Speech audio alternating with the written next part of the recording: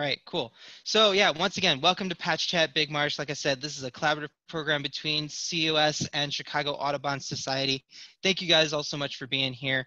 Our focus today is going to be on Big Marsh Park on the southeast side of Chicago, a fantastic birding mecca here. But one of the reasons we picked this is we realized that, while it certainly has quite the reputation, not everybody's been there. It can be a little confusing about how to get there. It's such a big site. Where do you even go to get all the really fantastic birds that get reported from this park? And in general, we realized that as we're all still trying our best to, stay socially distant and, recognize that sometimes going on field trips together is not the possibility for everybody, we want to make it as easy as possible for everyone in the city and beyond to access some of these amazing sites and understand and know how to bird them knowledgeably without necessarily having a guide the entire time. So, without further ado, we've assembled a fantastic group here of folks who know this park better than, frankly, anyone. So I just want to give a quick shout out here to Stephen Bell, who is the director of Big Marsh and many of the several surrounding Calumet area Chicago Park District parks. Walter Martzis, who is a longtime veteran birder of Big Marsh and many, again, of the Calumet area parks and has a wealth of knowledge on the history and current of birds that you can find there, as well as Ben Sarante, Stephanie Bilkey, and Carl Giametti, who are all currently vying for top e-birder at Big Marsh. It is an ongoing competition, so I certainly say that there is no clear victor at the current time, but, they can argue that out here however they want. But without further ado, I'll go ahead and turn it over to our guests here who will talk to you guys about Big Marsh, what's going on there, and how best to get around there. So Stephen, go ahead and take it away. Yeah, excellent. So if I share my screen, Edward, do I need to get an invite from you or can I share my screen? My bad, you should be good now. Okay, let's see. Can everybody see that? Are you seeing my screen yet? Is my screen showing up? Yeah, all right. Yes. Awesome. Yes. Thank you. So I'm going to give a little bit of background on Big Marsh and some of the other sites that are on the southeast side, and then I'll dive in a little bit deeper to some of the things that are happening right now. Which will kind of set the stage for the other guests on the panel. So I think that most people are probably not aware that the southeast side of Chicago features the Park District's largest natural sites, and that they contain significant habitat that supports an impressive level of biodiversity right here in Chicago.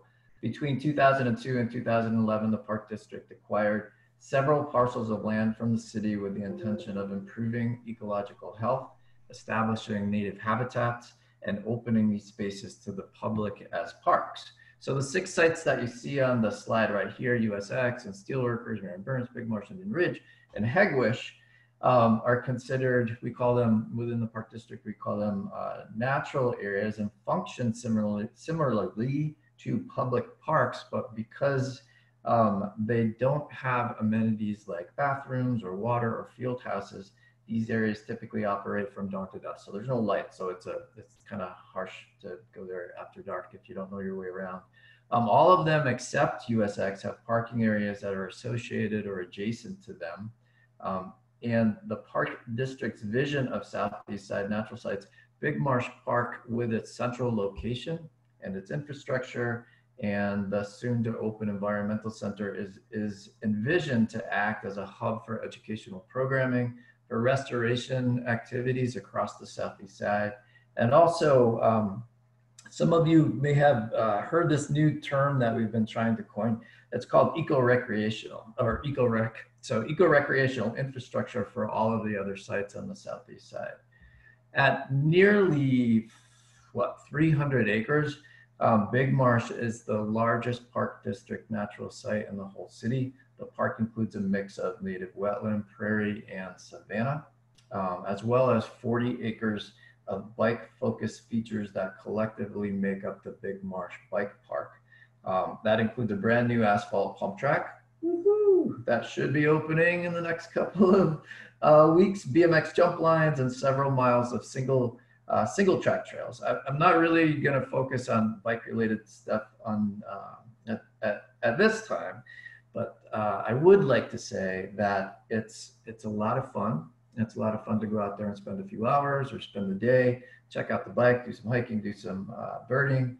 And we just got a divvy station installed. So if you don't have a bike and you still want to come out and check things out, we've got divvy out there. And at this point, when I left on Friday, there were only e-bikes there. So you could come out and check things out, and you could be tooling around in style with a little tailwind to push you along on some of those trails. This is just, I feel like people, I know a lot of people have been out to Big Marsh, but for the people that haven't been out there, I think it's important to recognize that that today the Chicago Park District and our partners are working to remediate and restore and revitalize the site, and that we're doing this by reintroducing native plants, controlling invasive species, removing debris, and manipulating water levels, in the hopes that Big Marsh and other Southeast sites will once again be embraced as assets for the local community in the Calumet region. So these are just some shots that actually came off of my phone from the past, except for those muskrats, that came off of my phone in the past couple of years, and I think they do a pretty good job of summing up what a unique site Big Marsh is. Both in terms of the landscape and the opportunities that it affords for people to visit and check things out. I do want to go back to this other slide real quick and just point out, here's my pointer here. So Big Marsh, if you're traveling to Big Marsh, you can see the little compass rose here in the corner. It is bordered, it is bordered on the east by the Acme Coke plant, on the north by Southern Railroad site, on the west by both the golf course and Lake Calumet, and then on the south side down here, whoops, sorry, my finger is like super sensitive here on this button. On the south side by the old Paxton, the former Paxton landfill. So all of those four sites seem like they're such important and iconic landmarks on the southeast side, and Big Marsh is kind of nestled in that little bowl between all four of them. There's South Stony Ave, Island Ave that runs along the west side, and then Torrance is further over on the east, but it's a pretty unique site, and it's a little tricky to get to, as Edward mentioned, but if you plug it into your GPS, it should get you there. It's worth noting that if you're coming from the north, if you get off the highway and go around Doty and then down South Stony, there is a parking lot on the north side with a sign. Usually those gates are locked because we're still doing a lot of remediation on the north side. So typically if it's your first visit, what I would suggest that you probably do is go ahead down South Stony and get to the south side, the south entrance, and there's a large parking lot there. So currently, this is just going from that drone image into a little bit more illustrative map. Most of the access and activity at Big Marsh is on the southern side, the southern third section of the site. This is the location of the bike park, as well as the Ford Calumet Environmental Center. The bike park itself is about 40 acres, 40 to 50 acres, and it's been capped with several feet of clay. So as we wait for the center to open, there is a water fountain here. So if you bring your water bottle, but unfortunately, because it's COVID, water fountains at Chicago Park District sites are not working. So bring water, I guess, is the point there. There are picnic tables, there's porta potties, and there's also a large gravel parking lot. It's not the best gravel parking lot, but it's doable. And since this is a pretty small group and you didn't hear it here, but there is a parking meter there, but I wouldn't worry about paying the parking meter. Nobody ever comes to check at this point. So don't sweat the parking meter. There are several, where's my cursor here. There are several mulch trails that will bring you along the edge of the marsh and take you out to Dearborn Point. And you can also follow those mulch trails down around to Mystery Woods, and they give you pretty good spots to look out across the marsh. On the right-hand side of the screen, Mars and the alkaline pond are for the most part largely unexplored by first-time visitors. They look a lot like the landscape there looks a lot like it did when the park district first took over the site. This whole side of the park, I think, is probably the section of the park that was most negatively impacted by the steelmaking industry, and it's largely covered by slag, which is a byproduct of the steelmaking industry. A lot of times it was poured out along the railroad tracks, and you can see the railroad tracks run right along here. And when it was poured out in a molten state, when it cools, it looks a lot like cement. And then you'll also see big chunks of slag that look a lot like moon rocks. The northern end of the site, Three Fingers Pond and Bessemer's Keep. Stephanie, I put Bessemer's Keep in there for you. Are still in a very active state of restoration. So for the most part, we don't see it. There is public access out there, but for the most part, people don't go out there. We're still hauling in pretty major, significant loads of clay and soil to cap the north side. So for the most part, it's best to stay out of there when the trucks are going in and out. The red line on this slide are future trails. So ultimately, hopefully within the next 2 years, there will be a multi-use trail that will circumnavigate the entire site and will give you access, will give you access across these two sections of open water. So if you're on the south side, you can pretty much stay in this section down here. If you're on the north side, you get this northern section. And then ultimately there's a water crossing here from the main marsh into Three Fingers Pond, and then also from Dearborn Point onto the north side. I included some more drone shots, but I think that those are probably more confusing than they are helpful. I am very happy to say that the Ford Calumet Environmental Center, which was designed by Valerio DeWalt Train, is very, very, very close to opening. Even though I've been saying that for the past 3 years since I was hired to open up the center, but we're like weeks away from opening. The new building is on track to receive LEED Silver certification for its green design and operational features that include the constructed wetland. So the constructed wetland, which is kind of tucked in back of the corner of the building here, will handle all of the black water and gray water that comes off of the building. The building has classroom and meeting space. There's staff offices. There's real bathrooms, not porta potties. There's a staff shower area. And if you happen to be out there and you fell in the marsh and you needed to rinse off, I'd be happy to let you use the shower. There's also a cycle-focused outfitter that's on the back, that's planned to go into the back side of the center here. And they'll offer things like, they'll carry bike-related tools, tubes, tires, equipment, rentals, and snacks, that kind of stuff. The center will host school groups, scout groups, and meetings, which is, it's really intended to act as this gateway to the southeast side and also the larger Calumet region. We also plan to promote eco-recreational activities like hiking and biking, or hiking and birding, and as well as more active activities like biking and paddling and climbing and camping and fishing. The building will also feature an educational exhibit, which is focused on the history, the culture, industry, the history of industry, and the local ecology. And I think especially for this group, it's important to note that birds and birding really do feature prominently in the building design.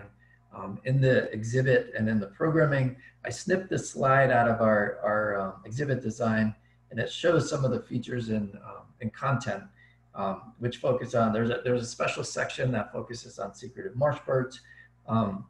We talk about birding as a form of eco-recreation. We talk about the impact that restoration has on bird habitat. And we've been working with the Field Museum to acquire several taxidermied specimens. There's a great blue heron. We've been trying to get a black-crowned night heron, but I don't think that's going to work out. A marsh wren, possibly a gallinule, and there's a couple other birds. So it's it's actually a great location where we can actually talk about birding, whether you're a new birder, an old birder, a practice birder, and also to use that space for our partner organizations that we've worked very closely with, such as COS and Great Lakes Audubon, to host meetings and events. This is your space as much as it is our space. And I think that's really most of what I wanted to show you. This is another little close-up. This section on birds is titled A Beautiful Mosaic. And for me, I think that this is really what it's all about at Big Marsh. There's so many interesting bits and pieces, and there's so many different user groups that are interested in the site.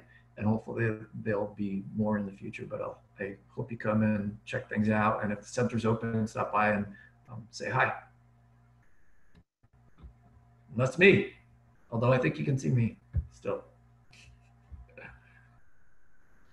Awesome. Thank you, Stephen. It's good to know that if anybody is just going way too hard on trying to get their bittern and ends up in the marsh, that there is a recourse other than smelling like a swamp monster in their car on their ride home. Additionally, yeah, if you've ever hit up Chicago Ornithological listings, you know that we go to Big Marsh a lot. We're big fans of that park. We have several hikes and programs there a year, but it's very, very exciting with the new center opening up just soon, anytime soon, to be able to be taking advantage of that and continue to expand our programming down there. So thank you so much, Stephen. Really looking forward to it. And on that note, I'm going to go ahead and kick it over to Walter now. I'm going to pull up his slides here. And at any time, I realized I forgot to do this introduction. If you have questions at any time, feel free to put them in the chat, and we will answer them as we go along here.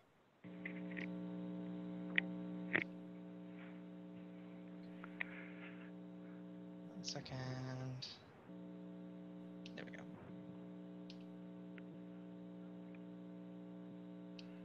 Okay. Can everybody see my screen and Walter's slides? Yeah, okay. Everybody see that? Cool. It's still in presenter view.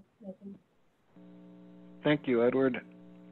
Yeah, and Edward, would you, well, actually, I'm such a dunce at this. I can probably, let me see if I can change this myself, but I don't know if I can. No, you better do it, Edward. Hello, Edward? Hey there. Yeah, I'm still here. Yeah. Just say the word and I'll go ahead and switch. I'll just give you the word. Yeah, okay. All right. So Big Marsh has a rich ornithological history, including providing nesting habitat for numerous marsh birds and other wetland birds. It's interesting that when Stephen just showed the iconic birds of Calumet slide, the word black-crowned night heron was highlighted, and well, what do you know? That's the first one I'm starting with. So, yeah, traditionally, historically, I should say, black-crowned night herons nested in large numbers at Big Marsh, and we're fortunate that there actually were records taken on this when it was happening. A woman, a biologist named Sue Elston, did black-crowned night heron nest surveys at Big Marsh for both the United States Army Corps and also for the U.S. EPA every year, basically every year between 1984 and 1993.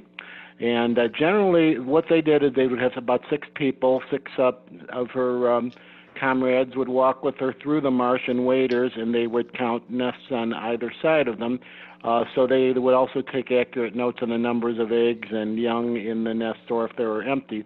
The number of nests that, again, this period, 1984 to 93, most often the number of nests ranged around 500 or 600 black-crowned night-heron nests, but the highest count that they had was in 1988, they counted 762 nests.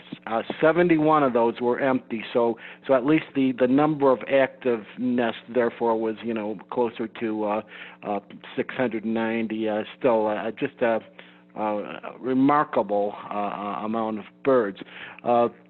1998 was the last year that black-crowned night herons nested at Big Marsh, and the reason, at least the obvious reason, is that because they were flooded out. The water drainage was blocked, I presume, by beavers, and the water level was so high that it was basically up to the Stony Island Avenue. It was probably 6 feet higher than it is now, and it was flirting with the tops of the reeds.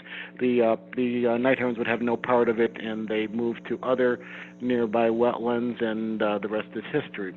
You can advance, please, Edward. Okay. Uh-oh. Look at the black-crowned night heron nest with eggs. Yeah, I'm not getting it. Is anyone getting it?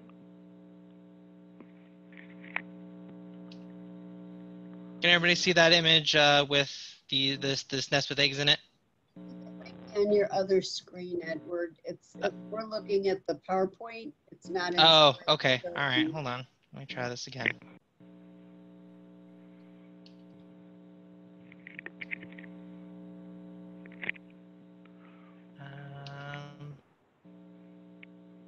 Okay. All right, can people see the PowerPoint slideshow? Oh my gosh, why do I stink at this? Still seeing just the PowerPoint application. Are you doing the view, the slideshow view? I was. It might be on another screen. I don't know. I apologize, folks. That's Give me okay. 1 second here.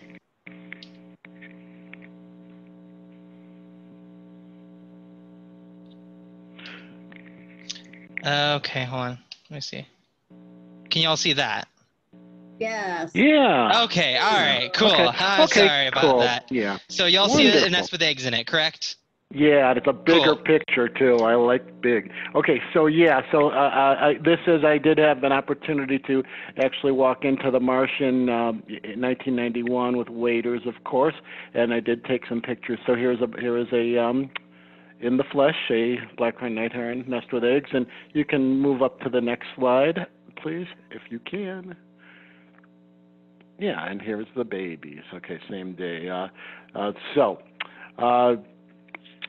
I will just tie this part up about the black-crowned night herons with just to mention that while Sue Elston was doing these night heron surveys, they also documented nests they found of other marsh birds, including pied-billed grebe, common gallinule, coots, marsh wrens, and yellow-headed blackbirds.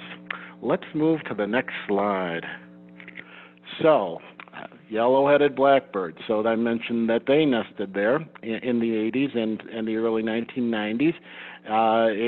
They were a feature throughout the Calumet region at that time, and they basically were gone from Big Marsh by the end of the 90s, and there are many reasons for this, but that will be the subject, I'm sure, of another program. It's a little involved. Eventually they departed the Calumet area, the Illinois Calumet area completely, and the last territorial male was at the Eggers Grove Forest Preserve in 2013, and since then they have not come back. Can we advance? Just to put in context, I'm happy to be able to show some photographs from the late Alfred Royce. This photo was taken at Calumet Cinder Flats in September 1958, and Calumet Cinder Flats is basically the current site of of Harborside Golf Course. So it is basically across Stony Island from Big Marsh, and it's this group of yellow-headed blackbirds. It's certainly reasonable to say that some of them may have come from Big Marsh, the nesting area there. So again, historically, Big Marsh has been a great area for nesting marsh birds, and we are trying our best to manage it for nesting marsh birds as well. We would love to bring yellow-headed blackbirds back someday. Not happening yet. It's difficult. The other bird I have to mention is black tern, which nested throughout the Calumet River and certainly nested at Big Marsh. Gone now, just basically gone. And last nesting at Big Marsh was 1986. Again, rich ornithological history. We have been able to keep some of the other species through management, like common gallinule, pie-billed green, marsh wren, least bittern. So it's not a lost cause. We're doing better all the time, and hopefully we'll bring back some of these birds. We can advance. Big Marsh has historically been a place also where rarities and vagrants had been found. 1 to 2 tricolored herons summered at Big Marsh most years throughout the 1980s. Most years I only saw 1, but I was lucky enough in August 1989 I actually did flush 2 together. Really awesome. By the 1990s, the tricoloreds stopped visiting Big Marsh, and I think you can kind of see this is a trend that was developing, that the earlier years, 80s and 90s, a lot of interesting birds were in the area, and they started to taper off, and of course the logical reason for that was the fact that the quality of the marsh was declining, becoming very degraded, especially with invasive species like Phragmites, reeds, carp, etc. So, moving along to the next. The tricolored herons stopped visiting in the 90s, but the 90s brought another rarity. On August 14th, 1993, Sue Freesia found a reddish egret at Lake Calumet, and this was the first confirmed state record. It turned out that it stayed till at least October 2nd, and throughout much of September, it was often found at Big Marsh, and really exciting bird, and haven't seen any of them there for a while. We can advance. This is another one of late Alfred Royce's slides. This again is the Calumet Cinder Flats. I don't have a lot of historical photos from Big Marsh, but this again is 1961, and this is the type of scene that you would expect to see at the Cinder Flats, migratory shorebirds. In this shot, there's 43 ruddy turnstones together, and last time I saw a group of ruddy turnstones this large was probably in 1968, something like that.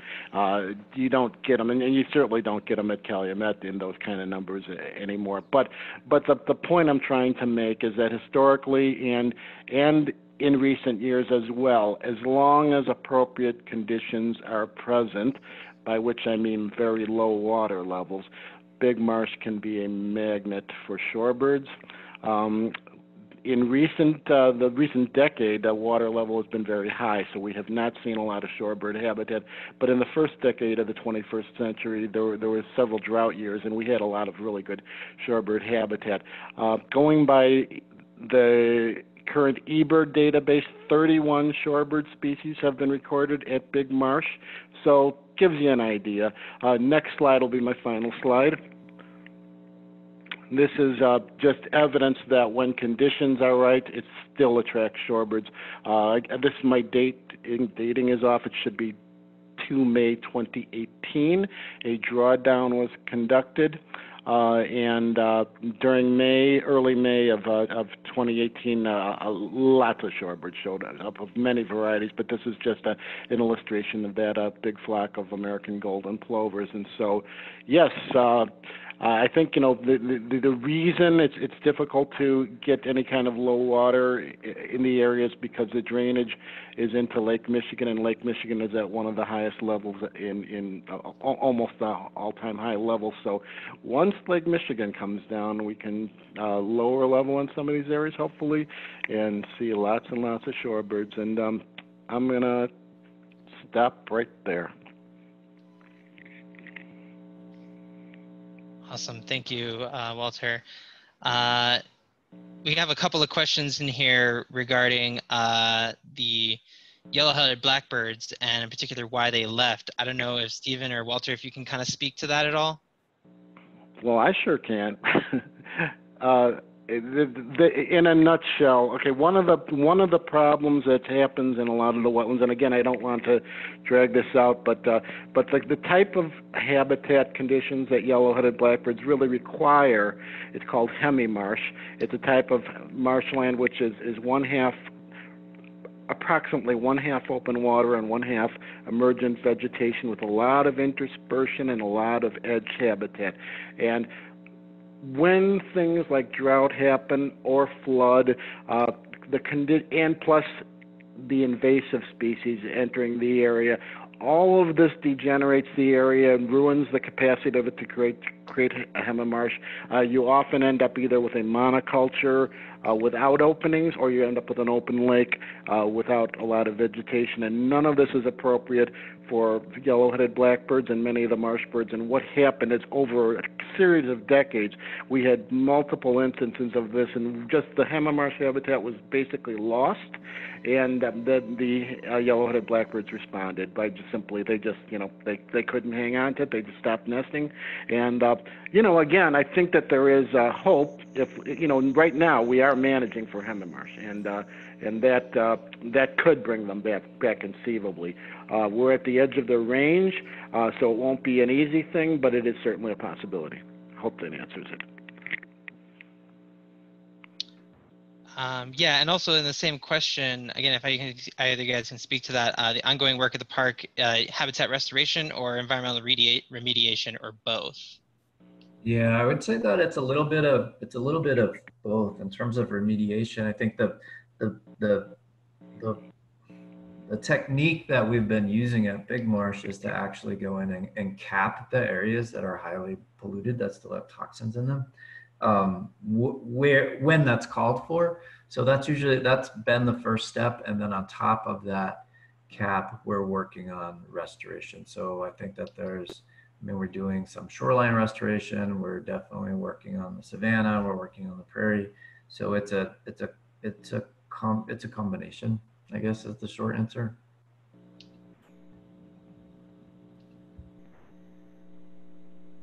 Awesome. Was the reddish egret a one-time occurrence? Well, it was a one-time occurrence, but the bird stayed for basically month and a half, I guess. Yeah. And again, I can't emphasize too much how important lowering water levels is for some of these wetland bird species.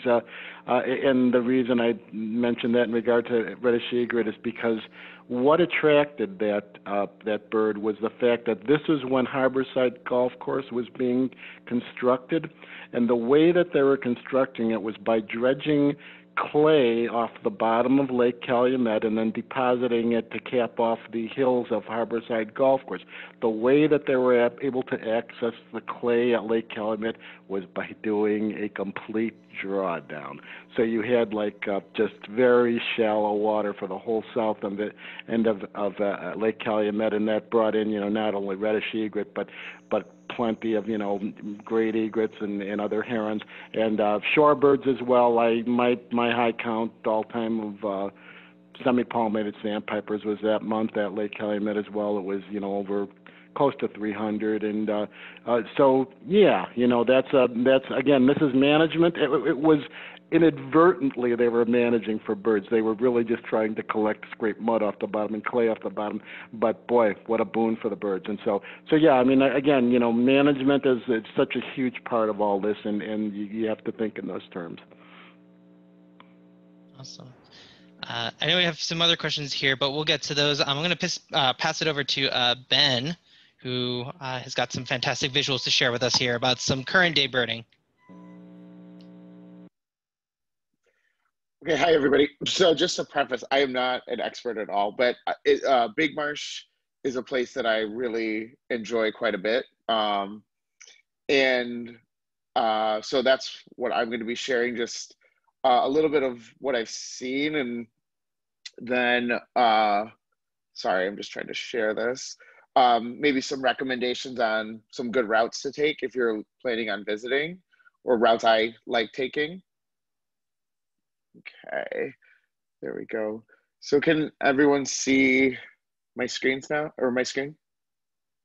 Okay, cool.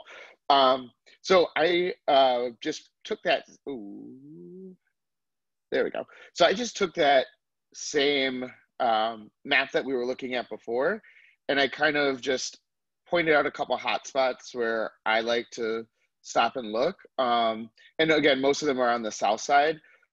The north side, I do mostly along the road, check a lot for raptors during different times of the year. Winter, that can be a really good place to see them. And some of the habitat here can be good for sparrows, snipe, some other things like that. But again, I don't really hike too much in this area yet, but I'm really looking forward to that in the future. So what I normally do is kind of scan as I'm driving in, get a sense of what's on the water, and then I usually park in this southern lot down here. And the first thing I do is scan actually the tree line along the parking lot, and this tree line right here, especially during migration, it can be a great place to see warblers. Just the edge habitat seems to be a good way just to get visuals on things that are a little tougher sometimes. And so the way I broke this down was just kind of like spring, summer. And a lot of these spring birds would also apply in fall migration too. But again, higher water levels. So I think last April, there were a group of pelicans that hung around for a few weeks. They were really fun to watch. Typical warblers for the area are usually around. And again, I think both of these pictures were along this fence line, or the fence line in the parking lot, actually. In terms of then marsh birds like the rails and soras, for those, and for the pelicans, really walking along this path along the water, that path has pretty great views of the marsh. A scope is really helpful for that, but most of the time I'm just using binoculars to spot things out there, and you can still see quite a bit. And especially right along the edges here, that can be, depending on the day, a great place to get a closer look at some of the secretive birds like sora or Virginia rails. Every time is different, but it's one of the most reliable places I've ever found to look and see those birds. And then that's it. Another great spot is, so there's like the concrete kind of slab area right at this number 3. And that's another great place to stop for a while, sit down, kind of scope things out with the binoculars. And along here, I should mention too, 2 and 3, least bittern is also possible here, depending on the day, over the summer for sure. And then winter, again, that higher water level. So since I've been birding there, because the water level has been higher, there've been a lot of, so waterfowl is typically what I find in the winter. So gadwall, pintail. Last winter, the tundra swans, I think all 3 swans were there at one point for a few days in a row. And then we have cardinals, tree sparrow, things like that. And then, sorry, I keep blocking my own controls here. And then the other thing I always look for, really all the time, it's been a great place to see eagles, hawks, and falcons for me. So peregrine, I don't have pictures of kestrels here, but they're often there, and in the eastern area, especially behind the Mystery Woods. That area, I don't typically see too many people back there, and some of those open spaces back there can be great for Cooper's hawk, harrier, too. And then, of course, the bald eagles and rough-legged hawks, too, at the right time of year. So, oops, sorry, back on this map. So this is that back area I was talking about. If you keep going along the trail, you can kind of walk along this back trail, still staying on this southern, so like the southeastern side. And that's pretty underbirded, I would say. Like, I don't see a lot of people going back there when I'm there. And then last thing, I really love it. Of course, I usually focus on birds, but there's so much else to see too. So beaver and muskrat, muskrat especially, like I've really enjoyed watching them at Big Marsh. They're in that same area along like 2 and 3 where the rails and soar I typically look for. So DeKay's brown snake, and then deer, even in that degraded habitat in back, like a little bit. I see them there quite a bit as well. So yeah, that it's a place I really love, and I enjoy exploring it. Every time I go, I see something new, I feel like. So yeah, that's all I have. And again, I'm not by no means an expert, so just wanted to share some of my experiences there. Yeah, definitely a lot of fantastic spots that are. Once you get off just to the main trails, even by the center, there's a lot of fantastic birding still to be done. And I want to say it was maybe 2-3 years ago, where there was just that rush of rough-legged hawks, where there was like 12 of them all hanging out there by the landfill in Big Marsh. Incredible year. All right. Yeah, I was looking. That was 2016. Okay. I was actually looking at that, and yeah, I think the high count was 16 or 17 rough-legged hawks, and they would just perch out, on power line and top of power poles and everything. I was looking for a photo here I could share, and give me 1 second here just to give people an idea as to how. There we go. Just how cooperative these rough-legged hawks were. Sorry, that was end of 2016, 2017, and really they were focused on the landfill just to the south here, because that's a great place when you are at Big Marsh, especially later in the day when you start to get some heat and air rising. You'll get raptors just soaring and hovering over the landfills there, and you'll get like I said, just rough-legged hawks. Occasionally in the winter, you don't usually get that kind of number, but that's a great place at any time of year to always scan for raptors. I think yesterday we had red tails and kestrels over there and stuff. So yeah, that's a great place to look. And then in the wintertime, when you get to February and March, great place to look for gulls as well. It gets a little distant to pick out the good gulls, but still the numbers there, hundreds and hundreds of gulls. Yeah, and I think that's a fantastic kind of emphasis point too, on the fact that, I mean, this is definitely a year-round birding destination. I mean, I don't think there's any point that's not a good time to be there to be looking for something. It's fantastic pretty much every time of the year. Stephanie, do you have a presentation or some photos to share with us? I do, yeah. Awesome. So I'm next. Yeah. Yes. All right, 1 minute, share.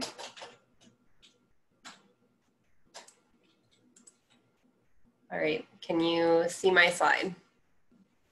Yes, okay, cool. All right, so I'm gonna be talking about our, I'm going to be talking about the Calumet Marsh Bird Survey and our MAPS bird banding station at Big Marsh. So I've got 2 different hats that I'm wearing, my Audubon Great Lakes hat and COS. So I'm the Conservation Science Manager at Audubon Great Lakes. And part of my job there is overseeing a Calumet marsh bird survey that includes Big Marsh. And I'm going to talk a little bit about my route there. And first I want to mention my first ever visit to Big Marsh was in 2016. And it was just kind of by accident that I ended up there in March of 2016. I heard about a work day and showed up. And when I first got there, I just felt like I wasn't supposed to be there. It just looked so odd. And the park hadn't officially opened. There were no signs or anything. So I had a great time though. And I had no idea that I'd be spending so much time there.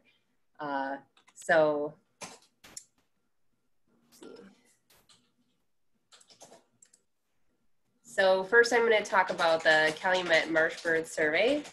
And so this is just a picture right at dawn, basically at sunrise at one of my marsh bird survey points at Big Marsh. So that's our view there. And there's a photo of a common gallinule with food in its beak, carrying food for its young. But basically for our Calumet Marsh Bird Survey, we set up a series of points across a wetland, and we have multiple wetlands that we're surveying in order to see how marsh birds are responding to restoration and management. And so this is just an overview of where my survey points are, and we visit these points 3 times in the spring, and we conduct a playback for secretive birds, and then we also keep track of all 17 different species that we're focusing on. So there's another photo from one of my points. I think that's probably point number 4. This viewpoint right here is right around here, looking out.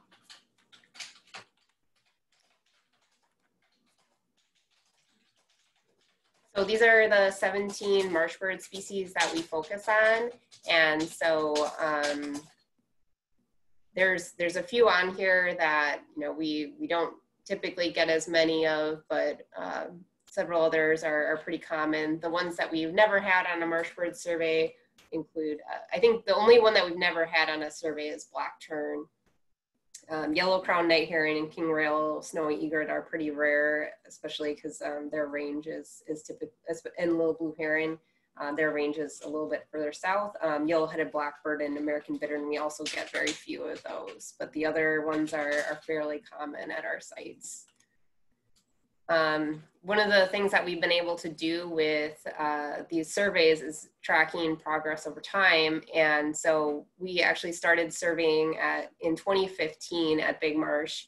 And the bar graph is showing the number of species that we counted from 2015 to 2020. And then the map is showing the difference in the amount of vegetation and the change in water level after the Chicago Park District did a huge restoration effort where they lowered the water level and burned Phragmites, and which is an invasive species of grass. And after they did that, we got kind of a flush of new growth of a lot of cattail. Some of the Phragmites a lot of the Phragmites is still there, but you can really see the difference between 2015 and 2017, how much more habitat is available. And they're continuing to restore the site. It's kind of a never-ending battle against the invasive species, but so far we've seen incredible rebound of birds that have come back. So in 2015 and 2016, you can see we maxed out at 2 species. I believe it was black-crowned night heron and marsh wren. And then after they did the herbicide and burn and the water levels were lowered, in 2017, we jumped up to 8 species, maxed out at 11. And the last 2 years, we had 9 species of marsh birds. And these are our common breeders at the bottom: common gallinule, swamp sparrow, Virginia rail, sora, marsh wren, and least bittern. This year I saw sora with a couple of chicks following it. And then least bitterns, we were hearing all over the marsh, kind of in this area, and also had some down here. And they were very noisy over the summer, which leads me to believe that they likely had chicks as well. All right, so that's my quick overview of the marsh bird monitoring. I definitely have a longer spiel that I could go into, but that'll be saved for another talk. So I'm going to jump right into our not marsh birds, our bird banding station that we started this year. Looking at Stephen's map, I probably should have called this Maps on Mars, because MAPS is the name of the protocol. It's an acronym for Monitoring Avian Productivity and Survivorship, which is the protocol that we use when banding birds. And pretty much all of our nets that we use for catching birds are on the part of the park that's kind of known as Mars, because it's where a lot of slag dumping activity took place. And you can see that it has this kind of reddish color. There's a lot of shrubby cover in this area as well. We found out when we were setting up our nets that it was pretty hard to put stakes in the ground because of the slag. Made it pretty tough to pound things into the ground. But basically, for the process of banding, we put up mist nets. So this is not at Big Marsh, but this is a better picture that I had of what a mist net looks like. Basically, it's this fine mesh that you string across between two poles, and the birds don't really see it because it's fairly fine. And then they fly in, and then when they hit the net, it has this little pocket here so that they kind of drop down into a pocket. The net stretches out so that it kind of like catches them, and it's not, super taut. But then they fall into a little pocket. We go and check our mist nets every half hour to see if any birds are in them. And we do this for the MAPS protocol. We're doing it once, about every 10 days or so, just during the summer. And what we're doing is we're keeping an eye on what birds are breeding at the site. So it's a special protocol that looks at, what birds are present, what age are they, what is the sex. We take a lot of detailed notes looking at molt as well, and that can give us some ideas of what stage of development or what stage of molt or what age the bird is potentially. So you can see with this robin here, it's got some feathers growing in.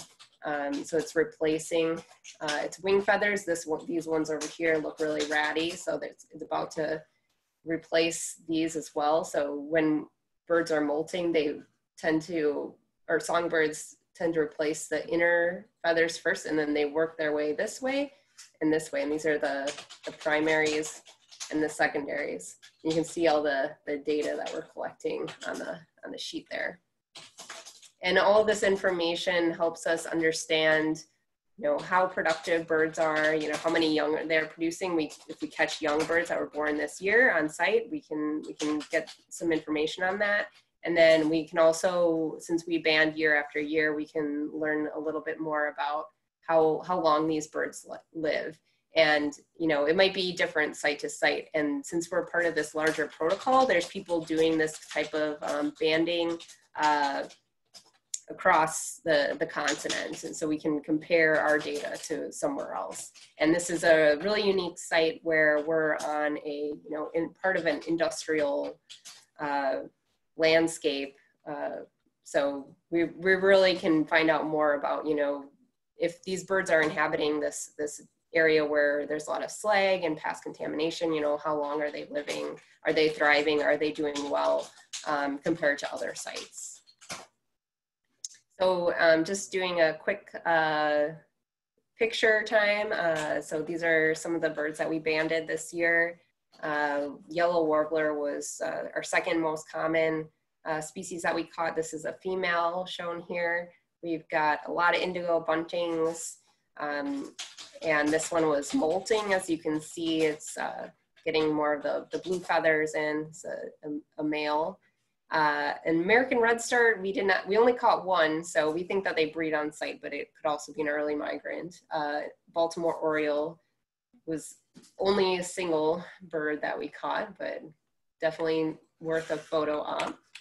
And then common yellowthroat, song sparrow, blue-gray gnatcatcher, eastern kingbird. And here's our totals that we caught over the summer. Gray catbird was the winner with 44 individuals that we caught. Of course, after when we catch them, we put a band on their leg with an individual number. So if we ever catch it again, we know where it came from, and then we have all the details and notes on what we determined for the age and sex originally. So hopefully we'll go back next year and catch some of these guys again, because they'll return to their breeding grounds where they nested this year. So in total, we banded 200 individuals of 20 species. And just want to shout out to our banding crew. Anastasia Rollin and Libby Keys helped me out this year. We operated kind of in a unique way due to COVID. So we all had kind of 2 to 3 nets that we operated separately, so that we, weren't touching all the same equipment at the same time. So if you want to learn more, check out our website, Audubon Great Lakes, gl.audubon.org, and shoot me an email if you want to learn more about our marsh bird monitoring program. And then Chicago Ornithological Society has more information on our banding station. Will be posted on the blog. If you want to learn more about what MAPS is, the Monitoring Avian Productivity Protocol, just go over to birdpop.org. So that's all I have. Thanks, Stephanie. And this is basically your reminder here that if you go to Big Marsh, you will definitely get catbirds. So if you're looking at for a year bird, you will definitely get catbirds at Big Marsh. So great reason to come on down. And just in general, thank you, Stephanie, also for pulling this banding station off in the middle of a pandemic. It was very unclear whether it was even going to happen or not. So it was really exciting to finally see that all come together. So at this point, if you guys have any questions, please go ahead and slap them in the chat there and see if we can answer them. I know one of the questions we got here, I'll ask because it was sent to me privately on accident. Has anybody got any owls there before? So here, I'm going to go ahead, because I know you, Edward, you were holding owl prowls there, weren't you, trying to? Well, I am something of an owl aficionado. I do lead them around town, but I've never gone to Big Marsh for owl hikes before. I don't know what the situation there is. So hopefully you can see my screen here. And back when the restoration work was going on, and Stephen, cover your ears here, I used to sneak onto some of the areas of the park that were not necessarily open to the public, just because one of my kind of favorite places, I like to go birding in places that not a lot of people are going. So I'd sneak around to the kind of the north side of the park here, really before they did a lot of Phragmites clearing. And if you talk to Stephen or like Laura Umek, who was a project manager with the park district, did a lot of restoration work here. This particular area here, they've done a lot of clearing of low quality trees and stuff, but it used to be fairly heavily wooded. And I came around to this side, and I'd have to find the day, but it was in April, I believe, and there were 2 great horned owls in these trees here. I went back a few weeks later, was not able to relocate them, so I don't know if they actually tried to breed in this area.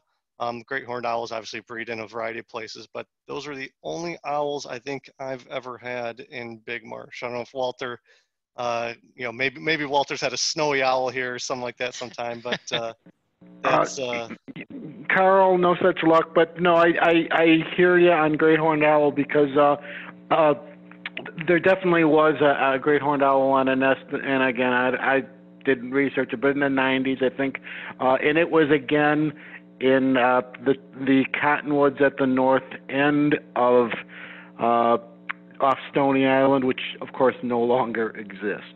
So, and again, this is part of the restoration that is being done, and it's understandable. And they're aiming for a savanna type habitat, and that's fine. But great horned owls will exploit suitable habitat if and when they find it, and there is a lot of that type of habitat elsewhere in the Calumet region, Hegwish Marsh, and other areas, and some Bobian Woods. So they nest sporadically throughout the area, but they have, and Lake Calumet also, but they have nested at Big Marsh, and probably not enough trees at this time, but who knows what the future will bring. So no short-eared owls on Mars. Darn. Edward, if you wouldn't mind, I'm going to hijack the screen just one more time because I'll share this link in the chat here. But for those folks that are interested in a really detailed history of, and I don't know, Walter, if you can see my screen, but there's an update to this document. But there's no updates really, but basically Stephanie and I are creating the updates as we go along, I guess, because we're trying to bring back all these, endangered and marsh birds. Yeah.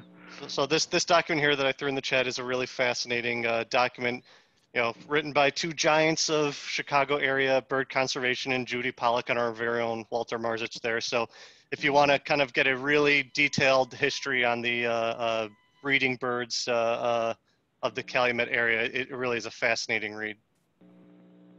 Yeah, for sure. I got a couple questions directed at you, Stephanie. Specifically, how do you gauge the age of a bird, and what was that sparrow you were holding? Oh yeah, that's a fun one. I could go into so much more detail if we had more time on aging. So actually I have a book right here. I don't know why, well, I was using it, so I just, just having to keep it right next to me. There's a whole guidebook basically to how to age birds. And this is only songbirds in North America. So it's pretty thick. And basically what we look for is molt.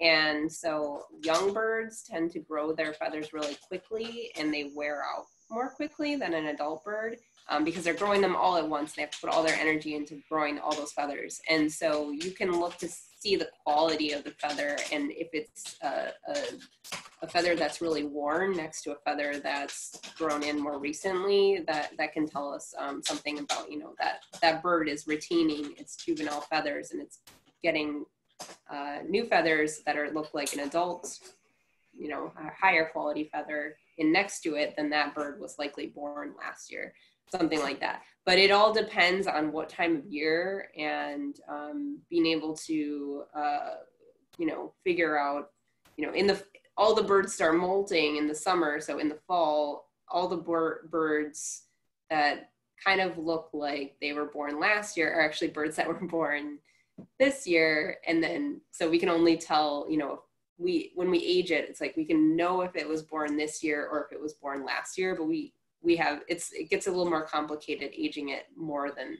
that.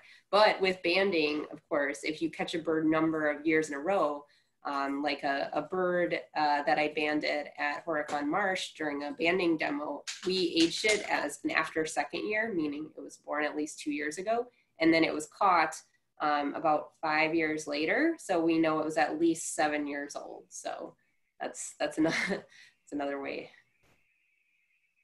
Nice. The bird at the last slide, I forgot to put a caption in there. That was a juvenile field sparrow. So that was cool to see. We've been hearing field sparrows singing all summer, but we don't know if they're breeding unless we actually see the juveniles there. So it had all that streaking on it.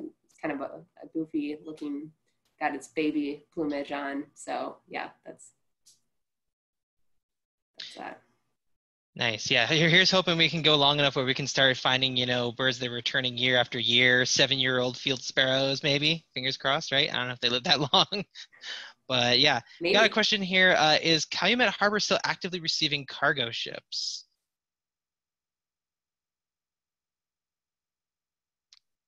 I know the general answer, but I don't know if any of our experts here have a more specific answer. Did you say Cargill? Is that what you were asking? Correct. I know where Cargill is. It's 117th and Torrance. I don't know, but I would assume so. But I don't know for a fact. Yeah, I know the Illinois Port Authority. You hear every couple of years in the news there's an article that it's bankrupt again. So I don't know.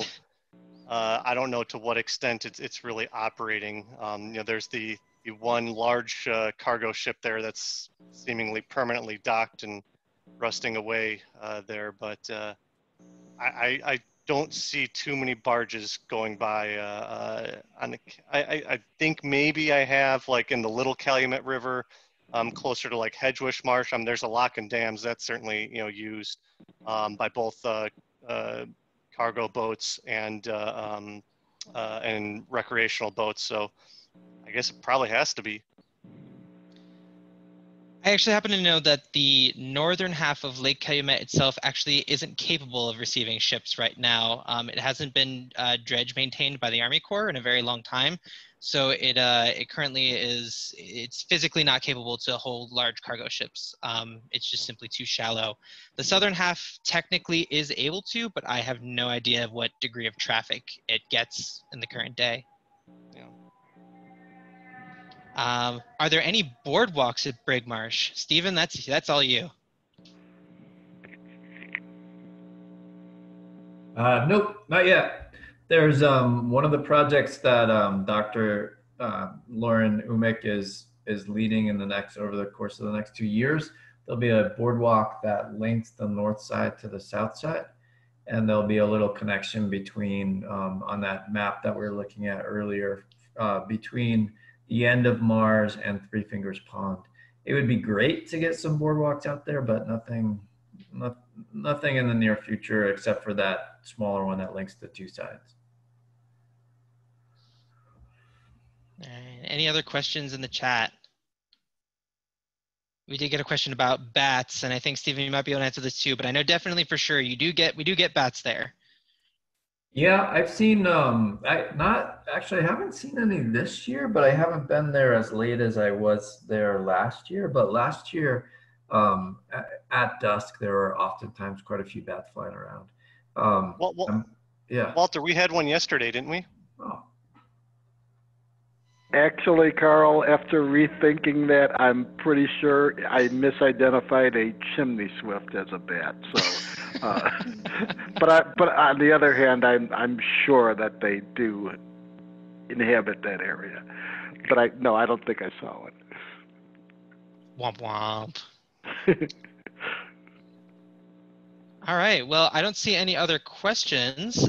So I think we'll go ahead and close things out here. So thank you all so much for joining us here tonight. This is really fantastic. I mean, I learned a lot about Big Marsh a lot here, and I hope everybody else did here too. Thank you so much to our speakers here who took the time to share their knowledge and expertise. We really, really appreciate it. Thank you so much. If you would like to, obviously go to Big Marsh, we highly encourage it. And actually, we do have an event coming up. We are going to be doing a big sit on October 17th. That's a Saturday, pretty much an all morning and day affair. So definitely be on the lookout for more details about that event on the Chicago Ornithological Society website and the Chicago Park District website very soon, as soon as we hammer out all the last details. So mark your calendars, October 17th. You can join several of us out there and all of our experts on what makes Big Marsh awesome. And without further ado, thank you all so much for joining us this evening. Really appreciate it. And have a great rest of your weekend here and great week. Thank you so much, everybody. Thanks.